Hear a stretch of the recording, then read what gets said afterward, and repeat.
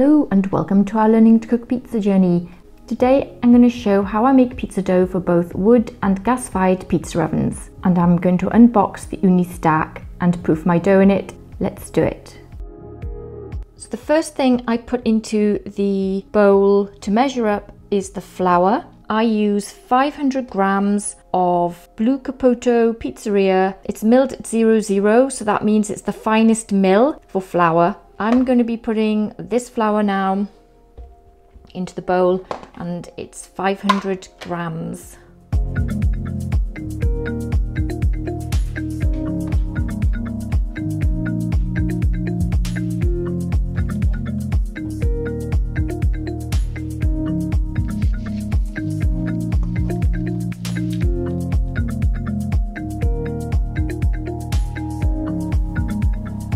$500 grams of soft grain pizza flour.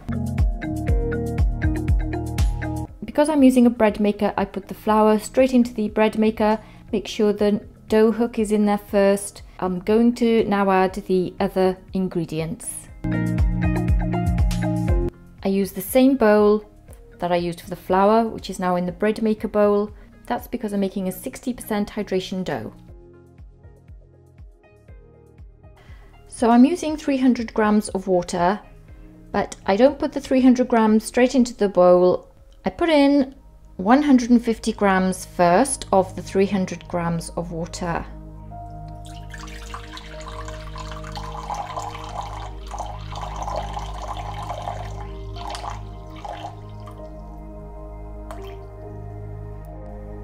So I'm going to add some table salt now to that 150 grams of water.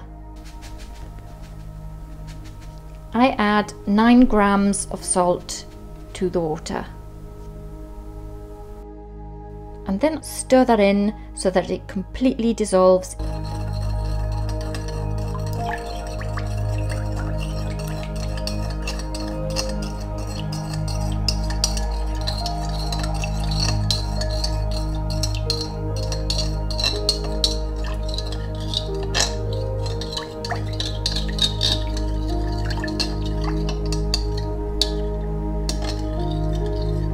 I've always found I've got much better dough using dissolved salt, so I'm going to move this now into that same bowl in the bread maker. I'm going to create a well so that it has a place to go, because the next stage will be putting in my dried yeast, which will be dissolved. So I'm going to create a little well in here for my salt. I normally put it in one side there, and then my yeast goes like on this side here, so they're both kept very separate for now. So I'm going to put my water in that top area with the salt, and I leave that and get on with dissolving my yeast. In the summertime I use about 0.5 grams of yeast, and in the winter it could go up to 2 depending on how cold my house is. I'm going to add another 150 grams of water to the bowl.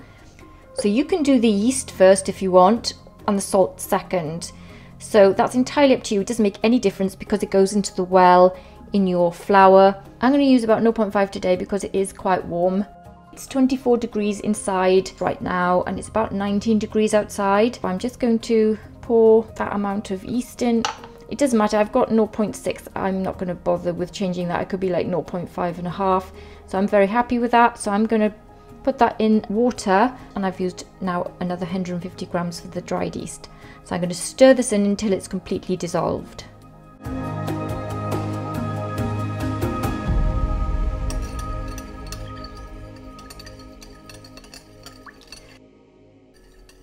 The temperature of the water is like room temperature. It's not too warm because I'm using a bread maker. The bread maker does increase the temperature of the dough. As long as it's warm enough for the yeast to dissolve and the salt to dissolve, it's not icy cold or anything like that. I'd say it's like tepid, just normal room temperature water.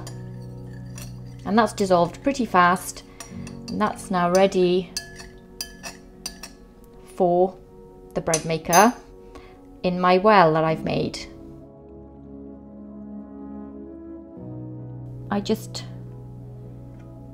push it away and put it on top there. Water will find a way around everything. Okay, so I'm going to put the yeast in there, and then I quickly get my spoon and give it a good stir, get it all mixed together.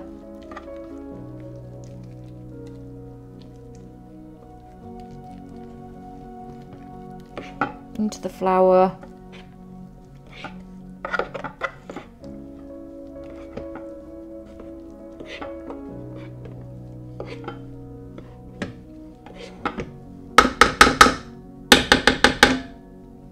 Get it all off my spoon, and it's ready to go in the bread maker.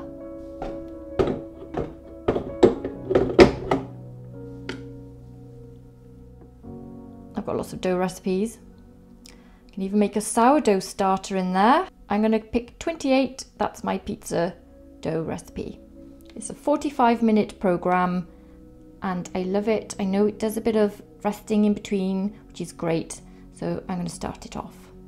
At this point you can either knead by hand and have put it all in a bowl, knead by hand, or put it in your dough mixer, kitchen mixer with a dough hook. Personally, I've got my reasons why I don't like the dough hooks on mixers. The dough tends to rise up the hook and not knead it. And also there's always like a layer, well definitely in mine anyway, of dough that's not being picked up by the dough hook. So the bread maker is my favorite because it's designed to knead dough, and therefore for me it's far more reliable and consistent as a dough maker, because that's what it's been designed to do, is to knead dough. And here it is, the dough is done. The next step is to do a 24-hour room proof, and I'm going to be using the Ooni Stack to do that. I've just bought it, so let's quickly unbox it. You can pop them one on top of the other for storage, which is great for me because I don't have much room in my fridge, and putting them up in this vertical position like this on top of each other will save me space. It comes with one bamboo lid with a silicone seal, and the other glass containers fit snugly into each other. They don't have lids, so the base of the glass container above is the lid of the lower container. I've now added the dough balls into the bowls, and they're about 180 grams each. These are now going to be room proofed for 24 hours. 24 hours later, and they've proofed up nicely. They've filled the bowl, but not too much, so they're popping out the top. They're just right, just the perfect size for proofing my dough. All nice and fresh, ready to be balled up.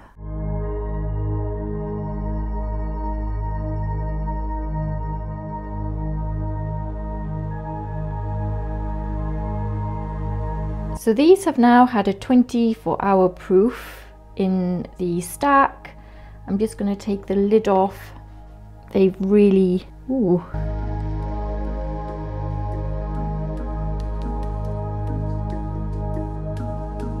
Look at that stretch there. And the one beneath. Filled these up nicely, actually not too much. Look, there's the bit that I pulled off. The same there. I moved that bottom one as well.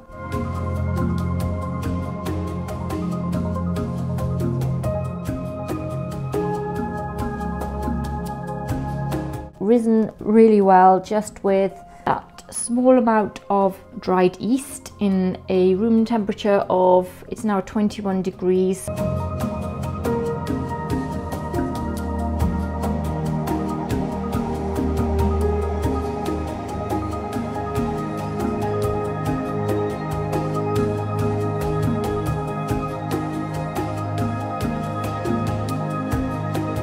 So what I'm going to do is ball them up, give them a rest for 30 minutes. Just to go over the stack as well, I think it looks great. I think they're perfect, they're really good. Exactly what I needed. I don't have to just use them for dough, I can use them for putting ingredients in as well. So I am happy to have had this. I'm glad I bought it. It's going to come in very useful for me because I do a lot of proofing, and it's just really handy. They go one on top of the other as well.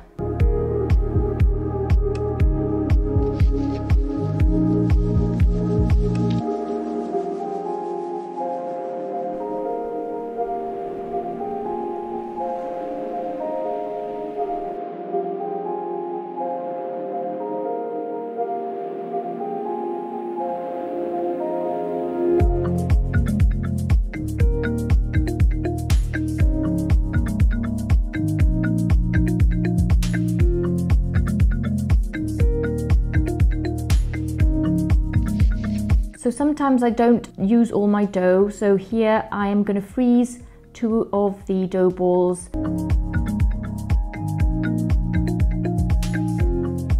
Stick the dough in a freezer bag and store them in the freezer until you need them, which is what I do a lot of the time. It's a little freezer bag, tied up airtight, and they're ready to go in the freezer. I don't ever put them in containers in the freezer. I just don't have room for that. Freezer bags I've been using for years and they work really well. I just put them in the freezer as they are, and then when I'm ready to take them out, I leave them in the bag and I leave them there to defrost for a few hours. They're ready to be balled up. I just have to warm them up to room temperature before I then ball them up again. And that's it. That's my dough making process. I hope you found this video useful. Thanks for watching. Subscribe if you like it. Take care and I'll see you soon. Bye. And don't forget to check out our website, gottoeatpizza.com. Link is below.